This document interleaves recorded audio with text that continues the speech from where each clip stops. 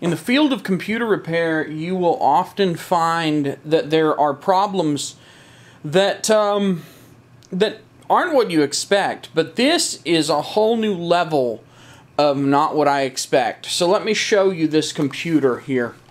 This Dell desktop, it hails from the days of Windows 7. Okay?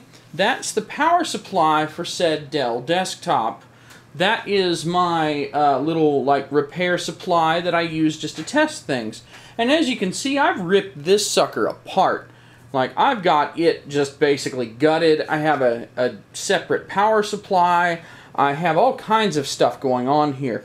There's a reason for this. See, this computer, it was turning itself off, going to sleep, turning itself on, and so on.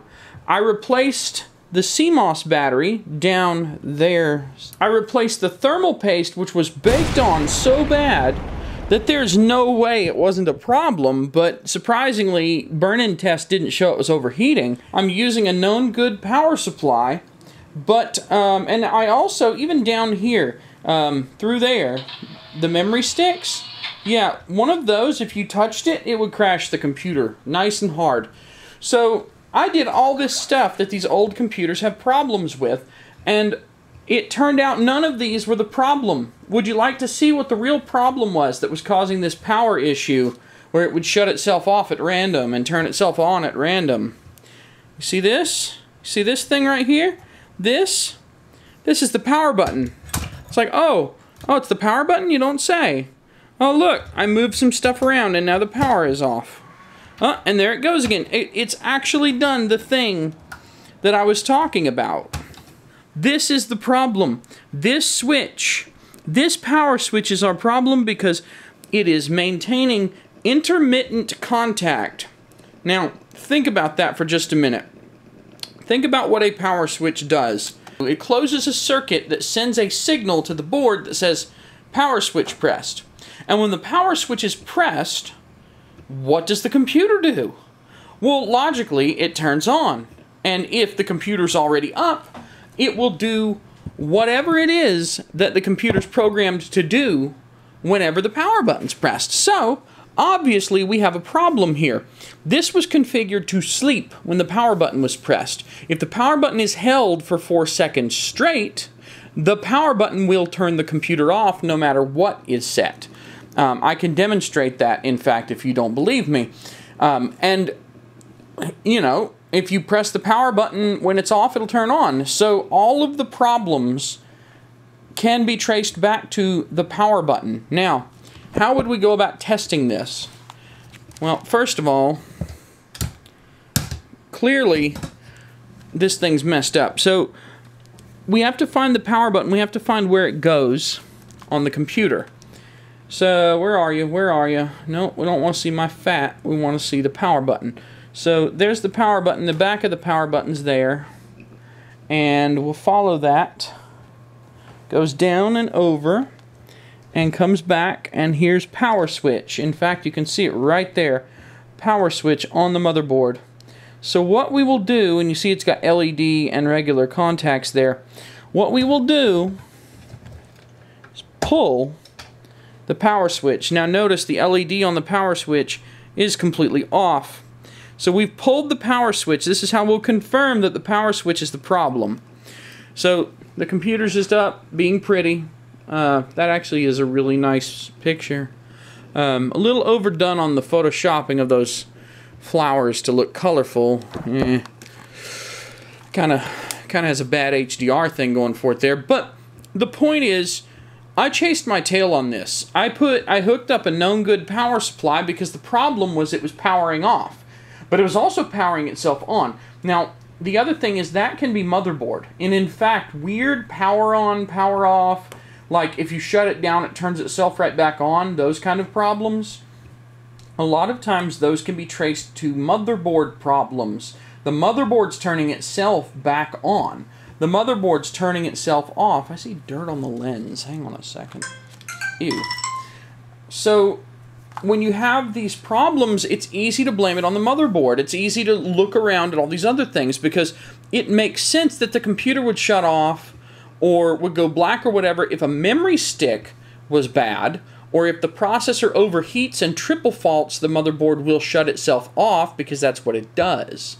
If the power supply has bad capacitors, if it has a cooked voltage regulator that can't handle higher temperatures once it's under load, it's going to shut off and power will go away. And maybe the computer turns itself back on after a cooldown period, I don't know. But it's easy to go power supply, maybe. CPU overheating, maybe. Memory stick, maybe.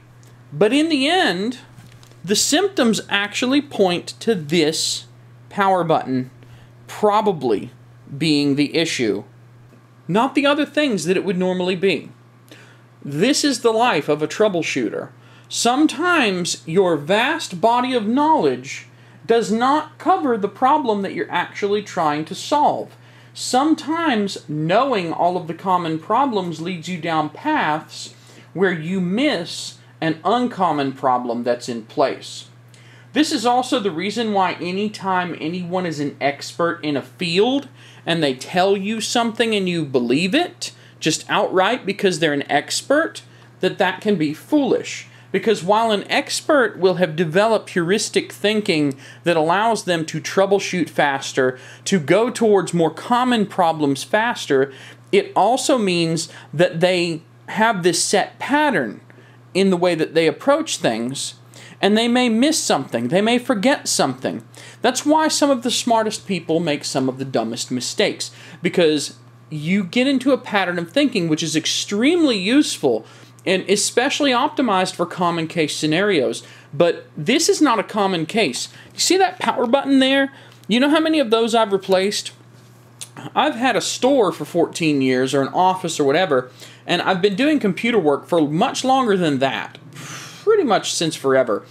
And not once have I replaced a power button for reasons other than physical damage caused by the button falling out of the case, something hitting it too hard, someone getting angry, someone spilling liquid on it, somehow the wires, the front panel gets ripped off the case and it destroys the power button wiring. I've only ever replaced buttons in circumstances like those, but never have I replaced a button for intermittent contact causing power on and off and sleep, ever. This is a first. This is a first, and I've been poking at computers for the better part of more than 20 years now that I think about it. I think I built my first built computer in the late 90s. So, yeah, very uncommon problem, but it's still on. It's the problem.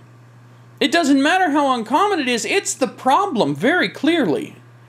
So, just a little bit of an uncommon thing, and I really wanted to share that with you, because if you're learning to troubleshoot things, you need to understand that while videos like mine might show you common causes, give you a pattern of thinking that will help you in most circumstances, sometimes you need to take a step back and get a little more fundamental and go, what else could be going on here that isn't common? What am I missing?